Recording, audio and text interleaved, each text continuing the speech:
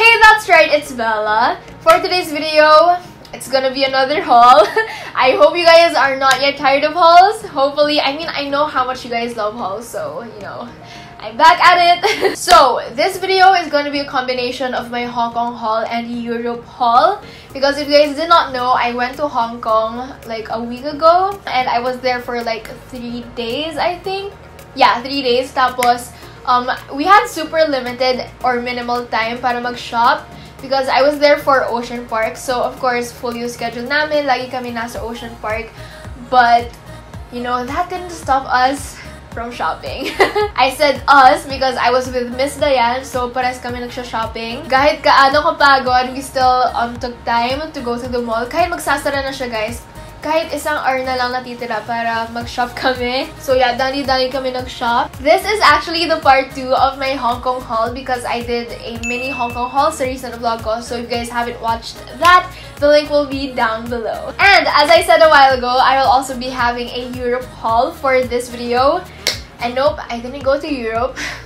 Sadly. So the reason why I have a Europe haul is because my mom and dad went to Europe for a business trip. So that is why nag-decide ako na magpabili ng mga gamit. But before I get started, I just want to put it out there that I'm not trying to brag in any way, shape, or form. I just know that you guys really love hauls. And I just want to let you guys know that yes, I did pay for everything that I bought with my YouTube money or YouTube sweldo. And I just want to take this time to thank you guys because I wouldn't be able to earn YouTube sweldo without you guys. So thank you guys so much. But anyway, if you're new to my channel, hi, my name is Bella. I'm a 16-year-old Filipina Youtuber who makes beauty and lifestyle videos. So make sure to subscribe to be part of the hashtag BellaFam. So without further ado, let's just get started.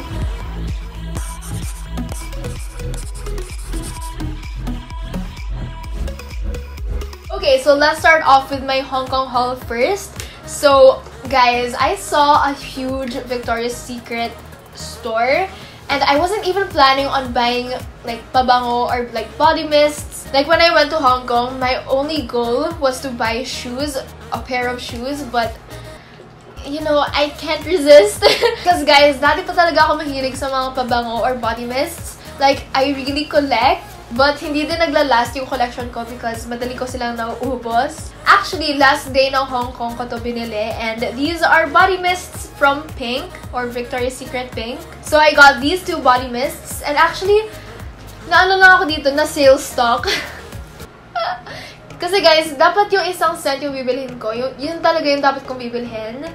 But di ko rin alam kung bakit ito yung dalawa na nabili ko. But anyway, so this is the Warm and Cozy Vanilla and Sunburst Passion Fruit Body Mist. I love how it smells. Ito yung lagi kong ginagamit sa school at the moment. And I decided na body mist na lang yung pang-everyday ko. Because before, perfume talaga yung pinang-everyday kong like pabango. That's why mabilis siyang maubos. Ang mahal ng mga perfume. So that's why I decided to get a body mist instead of a perfume. I only got 1 perfume from Hong Kong, which is in my mini Hong Kong haul. But anyway, this is the Cute Cactus Pomelo Sorbet and Magnolia. And it kind of smells like air freshener. Actually, nag-iiba yung amoy kasi ang dami kong spray sa kamay ko. Naghalo-halo na yung amoy o yung pangamoy ko. So I didn't really expect that it would smell like this. Pero mabango naman din siya, guys. But I just prefer this more. And guys, can we talk about the packaging? Super ganda, as in, it's aesthetically pleasing. Now let's move on to the makeup products that I got. And guys, these are from 3CE and I have been wanting to get my hands on these because recently I've been using water tints from Etude House. And you guys know how water tints sit on your lips or like set on your lips. Medyo hindi siya even pag nagtatagal. Like, it settles on your inner lip, if you guys know what I mean. And medyo drying siya sa lips. And you guys know me, my lips are always dry no matter what happens, no matter what I do to my lips. Kahit gaano ko siyang mino-moisturize, wala rin. It still goes back to its natural dryness. Oh, what? So I decided to get these 3CE Style Nando Velvet Lip Tints. And I really loved the Peri Pero Lip Tints, yung Velvet Lip Tints. But since wala na ako nun, naubos ko na sila, I decided to go to 3CE. And I didn't even know na merong 3CE dun sa Times Square ng Hong Kong. After namin mag-dinner, I just saw this sign ng 3CE and I was like, I need to go there. So, nung second day ng Hong Kong, we decided to go to 3CE or dun sa Times Square. Yun na naman, I dropped it. So, ayun, nung second day, we decided to go to Times Square, Hong Kong, and that's when I bought these two. So, I was actually supposed to buy the isang shade lang, yung Going Right, but when I swatched it, I was like, parang masyado siyang orange for my lips or for my liking because I like pink or red lip tints more. These are the shades that I got. So this one is in the shade Know Better. Actually, hindi ko pa ito nasusuot or nagagamit. Yung ito pa lang nagagamit ko. Binalik ko lang sila sa packaging. But anyway, this is how it looks like. And guys, velvet din yung packaging niya, which feels so nice. Okay, so let's swatch it. So this is Know Better. This is actually quite similar to this shade. Wait, so this is in the shade Twin Rose. Diba guys, ang ganda ng packaging. And whenever I buy products, nakukuha din ako sa packaging because I really love cute stuff. Okay, so let's swatch this. So ito yung medyo muted na shade. As you guys can see, mas parang dark to. And what I love about velvet lip tints is that hindi siya nakaka-dry ng lips. But I think you're gonna have a hard time pag super dry ng lips mo. Because yesterday I was in school and super nagdadry na yung lips ko. I don't know why. Like when I tried to apply this all over my lip, parang hindi siya natalab dito sa inner lip ko because it's super dry. I don't know. I think it's just my lips, but this works best for dry lips. Kasi hindi niya ina-emphasize yung lines ng lips mo or yung pagka-dry ng lips mo. Now, let's move on to the clothing that I got. And normally, I wouldn't really buy clothing that much. And guys, fun fact, when I went to Times Square, as in 3CE lang talaga yung hanap ko. But guys, when I was about to go to 3CE, syempre tinitingnan ko yung mga stores sa tabi-tabi. And I saw Bathing Ape.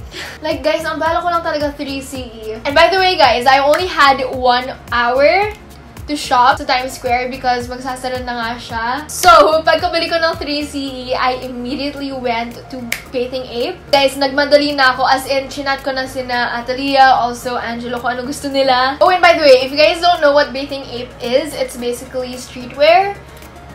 And I was also looking for actually, after Times Square, ang dami kong kwento. Actually, after Times Square, after namin mag-shopping doon, we were supposed to go to Mongkok for Champion. We spent like almost an hour to look for a taxi. Pero, you know, we failed. Papakita ko na sa inyo yung mga binili ko from Bape. So, I got 2 shirts. Actually, yung isa dito kay Angelo. So, this is the first shirt that I got. There, it's just stripes. It has the green and white stripes. Tapos it has the logo right here. And this is, if you guys are wondering, this is in the size medium. And it's kind of big for me. I mean, actually, pwede kami mag-share kami dito ni Angelo. Pwede ko na lang siya i-tie or i-tuck in. And here's the neckline. It also has the logo. And the next shirt that I got, actually, hindi ko pa siya natatanggal sa plastic. Parang siyang ziplock, guys. I was actually debating whether to get the black one or this color. But I realized na lagi na kaming black. Lagi na kaming nabili ng mga black shirts. So that's why I decided to go for this color. Wala pa kaming gantong kulay na damit. But anyway, this is in the size small since share kami dito ni ate. So I don't think Angelo will be able to wear this. Because, I mean, it's still big actually. Wait, guys. Oh shoot, it's big. I just realized something. Oh my gosh! Guys, I got the wrong size. No, nakita ko to. Tama naman yung size niya. Well, we have to deal with it. I mean, yung mga iba din namin streetwear, ganito kalaki. So, I think that won't be a problem. Anyway, ganun lang din yung design niya. But it doesn't have stripes. It's just plain. Now, let's move on to the jacket that I got. Actually, yung pinapabili ni ate, sweater. But I said na mag-jacket na lang kami. Kasi, puro kami sweater. Wala kaming jacket. So, that's why I decided to get this. So, here at the side, it just has the logo. Also, here. And same goes to the other side. And guys, I swear, super comfy niya. I wore this nung pabalik na ako dito sa Philippines because I was wearing shorts. And you know, super malamig sa airport. So I decided to wear this and it's kind of oversized. Medyo malaki siya sa akin. But it's okay. And yun nga lang, super bigat ng tela niya or yung material. So medyo nakakatamad siyang suotin dito sa Philippines. Because, you know, it's super hot. But you know, whenever you're in school or sa mall or sa airport, or kung saan man malamig, I can always wear this. And again, share kami dito ni ate. And actually, kasya to kay Angelo. Now, let's move on to my Europe haul. I only got one pair of shoes from Europe. And it is a pair of CDG or Comme des Garçons. It's a collaboration with Converse. And you guys might be wondering, Bella, I thought you already have one. Super, super worn out na niya. Guys, look at the difference. Wait. You guys know how much I love these shoes, also Atelier, and we just decided to get a new one because guys, look. It's so fun. You look at the new one, look at the old one.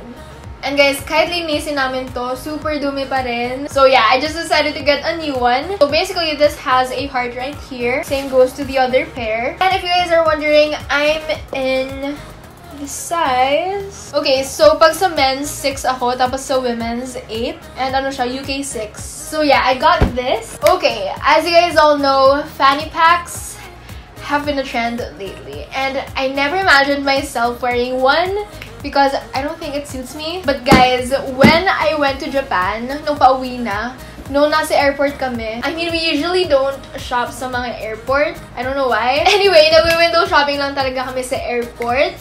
And noong time na yon, we went to Gucci and I really had no plans on buying anything. And to be honest, before, wala talaga akong balak na bumili ng mga like designer brands for myself. Like mga camera lang talaga yung pinag-i-investan ko. But when I went inside Gucci, I saw this fanny pack and I was kind of intrigued to try it on.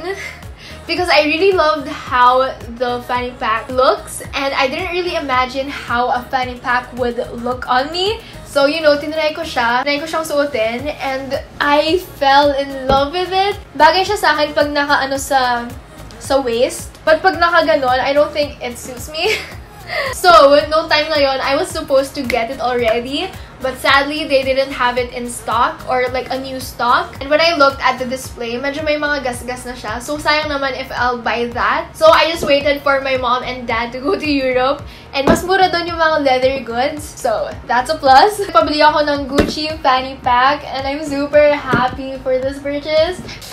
Oh my gosh! Guys, this is how it looks like. Diba ang ganda? So, it has the Gucci logo over here. Tapos meron siyang gold hardware. Parang hindi siya bagay pag nakaganon sa akin. And actually, this has a bigger version, but I decided to go for the smaller one. Kasi parang super laki nung isa sa akin. Hindi ko kasi natry yung malaking version nung nasa Japan kami. Ito lang yung natry ko. And it has enough space naman for my phone, also some of my other essentials. So probably I'll use this fanny pack whenever konti lang yung dadalhin ko. So yeah, I'm super happy that I finally got this. Speaking of fanny packs, I also got 2 more fanny packs. Actually, these are mainly Angelo's. But, you know, unisex naman siya, so it's okay. Till the end, I could also use these. So this one is from Fila. And actually, nung nag-Hong Kong kami, meron din akong nakikitang Fila na stores. But they never had fanny packs. So I'm super happy that merong ganito sa Europe. So it basically has 2 pockets. One big compartment. Tapos meron din siyang pocket right here. Looks small compared to the Champion one. But mukha lang siyang maliit, but guys, it has a lot of space. And it has a clip sa strap, and you can actually adjust it. And guys, actually, bagay ito sa akin pag pag naka-wrap around the body. O diba guys? Naging try-on haul. But yeah, this is from Fila.